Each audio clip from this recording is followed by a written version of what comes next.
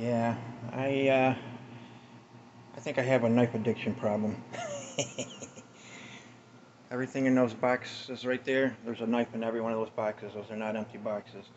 These are knives that I don't have in the box for one reason or another. Either I don't have the box anymore, or I use it enough that I don't feel like pulling it in and out of the box, or whatever.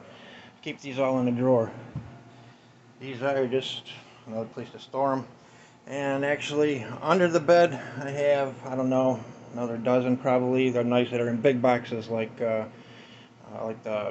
Baron Son Gold Rush Bowie, or the Case Triple X Bowie, or Double X Bowie, whatever it is, BK9, etc. I have more big knives under the bed. So, what do you think? I need to, I need to go buy another knife. I'm running low. See ya.